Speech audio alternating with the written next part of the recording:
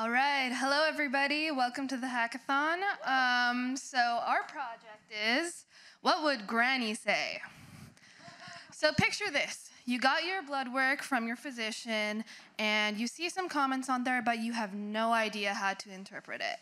And so you ask your physician through your portal, but she's too busy since there's been a 157% increase in patient outreach since COVID.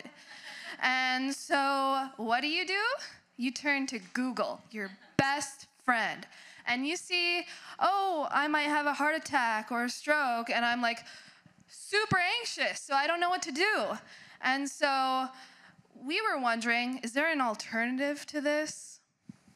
And so the goals for our project was to make lab results easy to understand and also empower patients with evidence-based personalized actions, and also allow healthcare providers to focus on more critical tasks, minimizing routine techniques. Our solution, what would Granny say? We were brainstorming, who is someone you go to when you're super anxious and you need comforting, warm, embrace, advice? Your grandma. So what if we combine the comforting tone of your grandmother, but instead of her just offering and hallucinating her own advice, actual clinical and scientific knowledge, right? With the power of AI, that's possible. So say goodbye to the anxiety and confusion of WebMD with a Granny chatbot. So now we're gonna do a quick demo. We were thinking about different modes for your Granny. So you could, if you wanted more like science-based results. But now we're gonna upload someone's blood work, this woman who is anemic. And now we're gonna ask, Granny, I'm super anxious about my blood work. I think I'm dying, what am I looking at? And please bear with us, it takes a bit, Granny's slow, it takes a bit to think on things. All right, so Granny says, oh, sweetie, it can be overwhelming to look at these numbers. Breaks it down for you.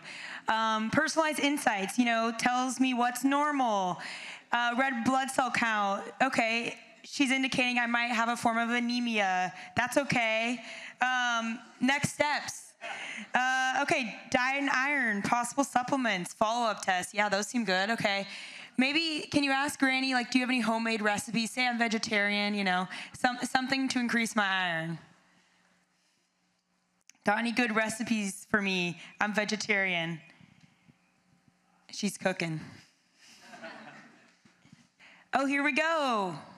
Oh, honey, of course. Granny loves whipping up tasty meals. So we have a stew here. Okay, yes, it's vegetarian. We love that lentil salad.